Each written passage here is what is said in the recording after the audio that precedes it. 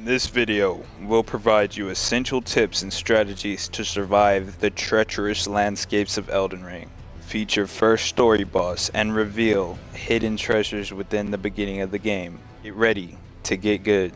First things first, your character. Whether you want to look like a cutting-edge samurai, a noble knight, a wise mage, or a properly disrobed individual, Elden Ring has a ton of options for you to choose from. Choose wisely, as the one that you choose will affect your playstyle. Displayed on screen are each of the classes and their starter stats, along with their starter weapons. I'm gonna pick the legendary samurai to start. Next, pick a name for your character. We're gonna go with Test for this one. All of this is preference, besides the origin. Next, you wanna grab your keepsake. I recommend grabbing the Lands Between rune, because this rune will let you start off with more runes to level up your character faster. You can pick one of these depending on the description that best suits your playstyle and your preference. Another good option is this one that reduces physical damage that you take when you consume it. This one is for something later on in the game. Next, you're going to select your base template. You're going to go with this guy. Then you can go into detail with your character, and it's all based on preference, so just make him look like what you want to look like. Perfect. Alright, now, once you're done with that, we're going to finish up. After selecting your character, you'll be met with a ton of cutscenes that you need to watch because they're important to the story. I have already watched all of the cutscenes in this game multiple times, so I don't need to watch them again. After you finish watching the cutscenes, you'll be transported to this cathedral. You want to walk over here, grab this messaging thing. It's not important, it just allows you to type messages to other players. Open up this door, walk outside, and here we are.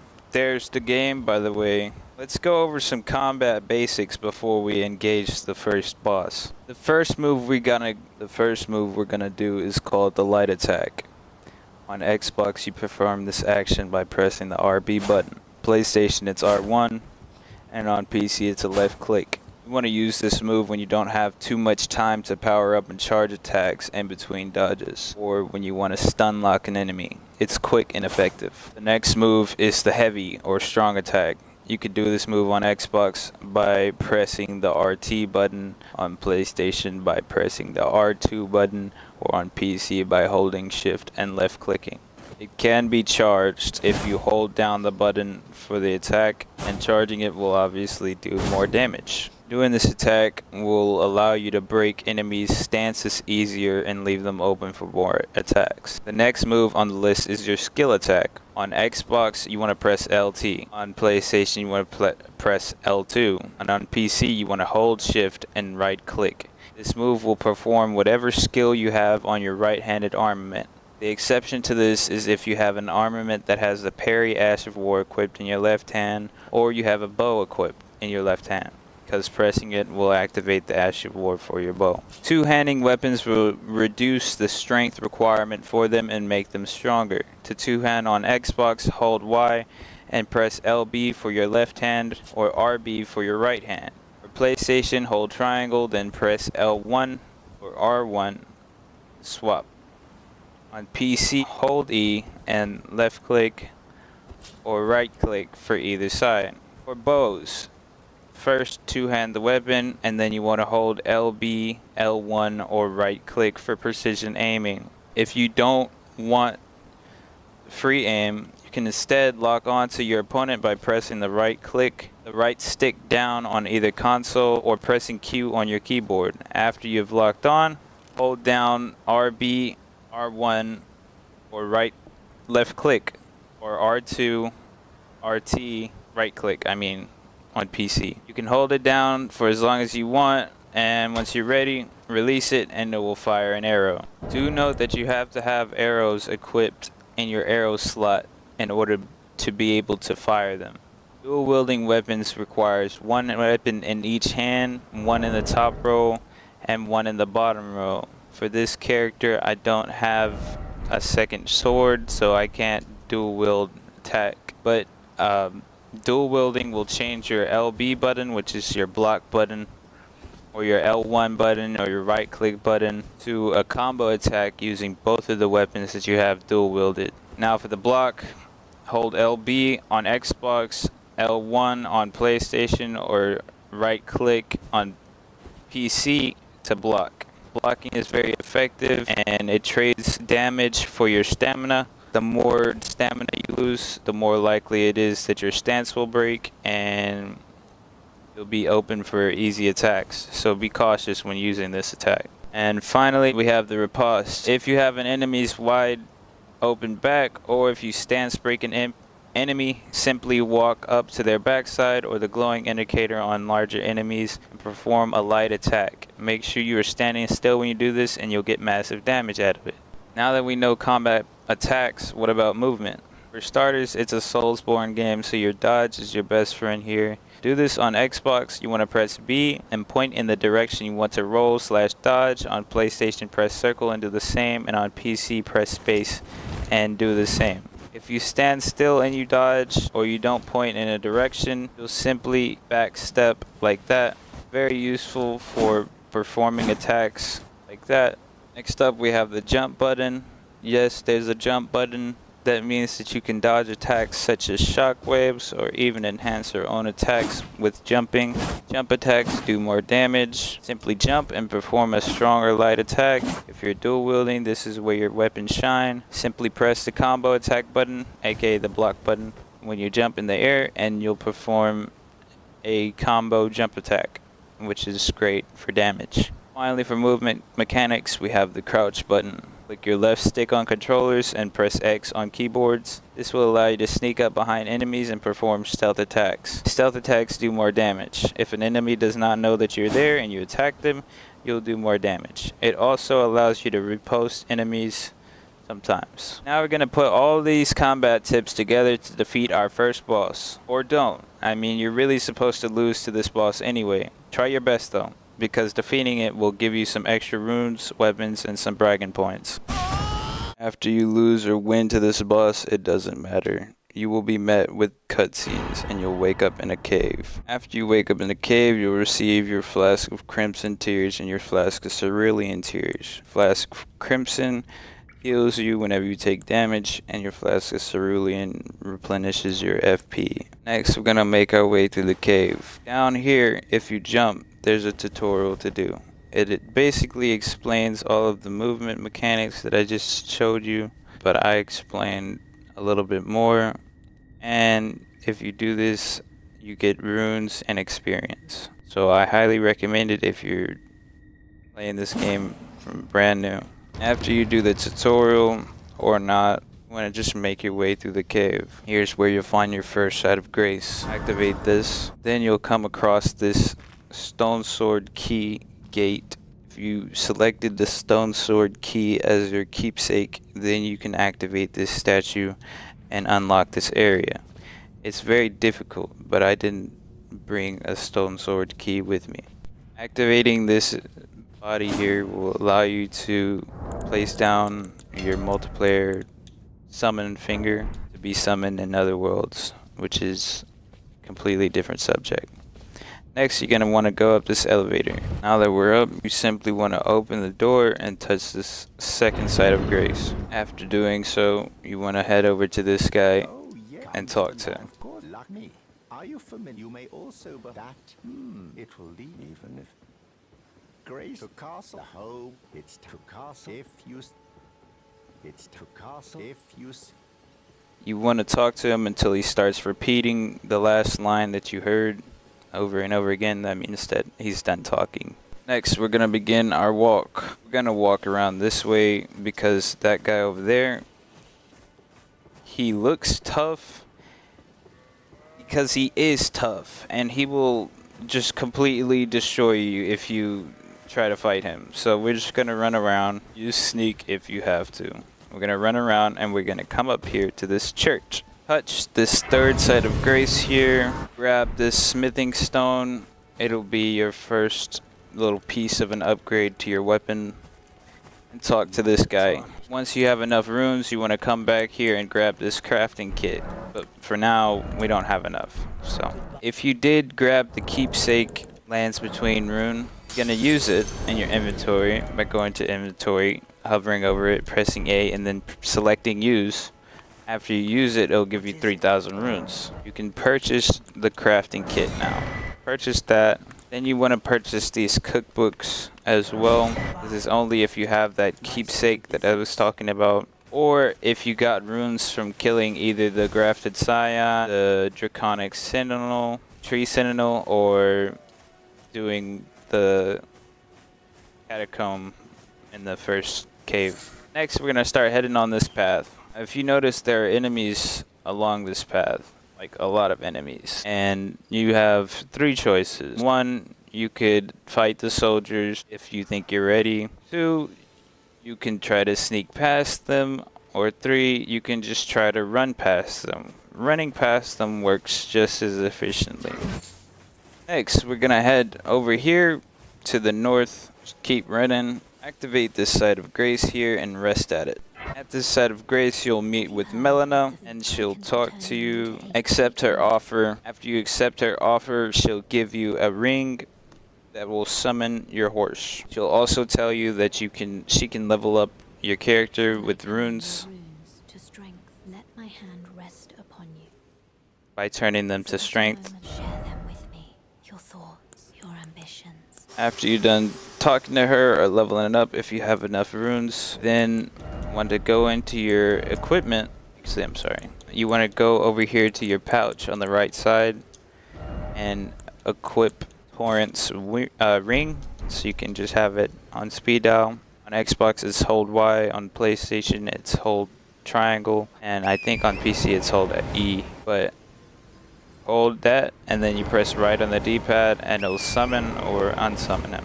After we have Torrent, we're just gonna run towards the middle of the ruins and grab this map fragment, avoiding the knight. Just like so. Spam Y, spam triangle, run past, and then come over here to this next site of grace. Touch it and reset it, aka rest at it, and it'll reset all of the enemies so they're no longer chasing you or whatever. Next, we're gonna come over here to this caravan, whatever. We're gonna sneak behind this enemy, lock onto him by pressing the right stick. Well, if your stealth option doesn't work, then you're gonna have to kill them. But if you can sneak past them, sneak past them. Your goal is to open up this chest. Boom, you got your first weapon, the flail. One of the first weapons. Next, we're gonna head this way. Try to sneak your way to the front and grab the same chest, just like last time. Open it up, grab the item, and you got a greatsword. After you grab both of those items, come back to the site of grace, or either site of grace on either side, reset, and start following my path.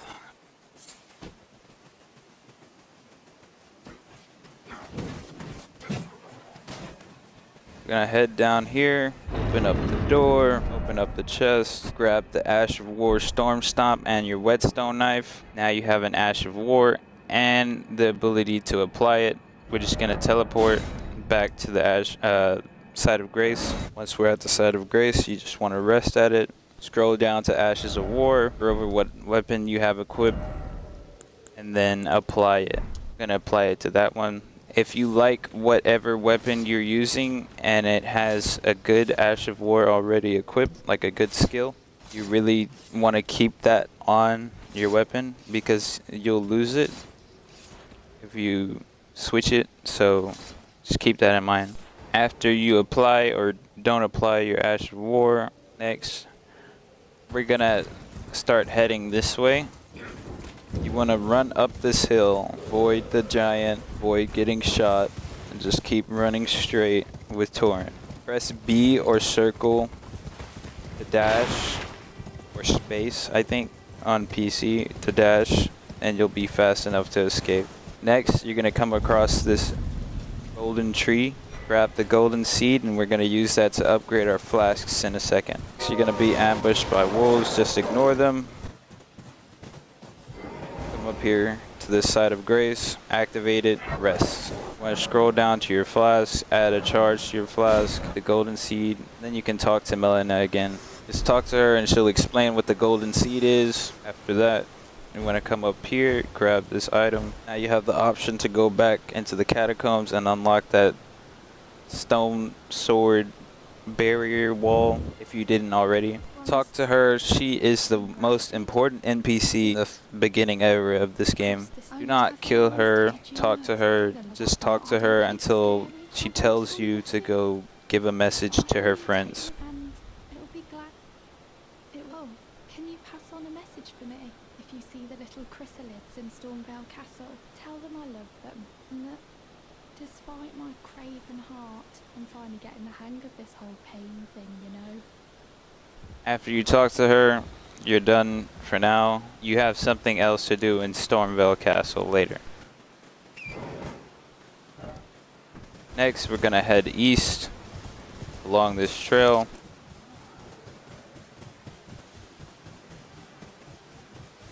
Grab this item. Sprint past them. Come to this shack here. Touch this side of Grace. Rest at it. Talk to Melina again. Talk to her. She'll explain some more lore. After that, come up here. Talk to this guy. Select the top option. After you talk to him, you get to learn skills. I recommend picking up the Ash of War parry and no skill. All of these are really good Ashes of War to pick up from him, but I recommend those two for now. Then talk to him again until you can't talk to him anymore. After that, you want to keep heading east. Run through here. Grab this along the way. Keep running.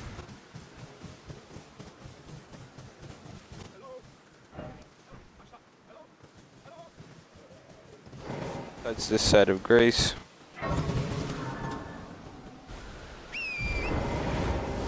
And when I come down here with Torrent, jump like this all the way out. You should survive. Jump up.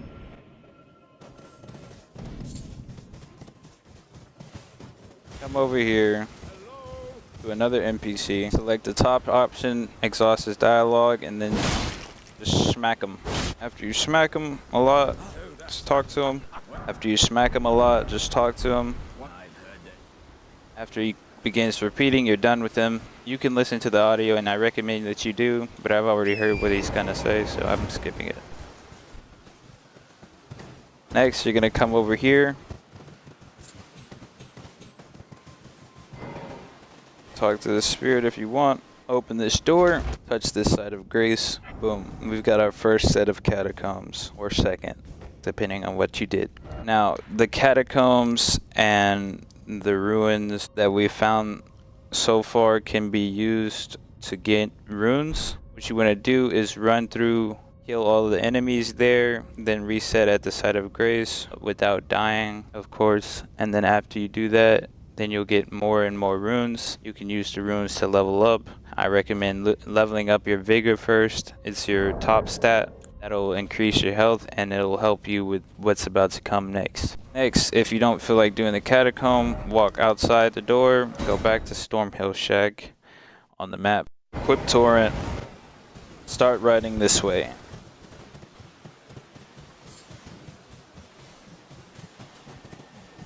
You're gonna punch this guy until he drops you wild strikes. You can use that Ash of War as well if you want. Next, you're gonna come across these fortifications, these barricades, whatever. You're just gonna run past them. Try not to get hit by the crossbow thing at the top of this thing. Come inside the cave, run over here to the left side, you'll see a hole. Touch this really fast, rest at it, and there you go. Now we're ready for what's about to come. This is going to be your first humbling point in this entire game. You really want to be at least level 20 before you walk through this door. Really want to be at least level 20 before you walk through this door. Or you want to find a friend that can help you do this. There's also Rogier here as a summon. He can help you as well. He's probably not going to be that much of a help though. I recommend going to the multiplayer tab and using a furled finger calling remedy if you have one, and a bunch of summoning signs will appear here if you don't have friends. But anyways, good luck and welcome to Elden Ring. Have fun and remember, get good. Foul tarnished. In search of the Elden Ring. Emboldened by the flame of ambition.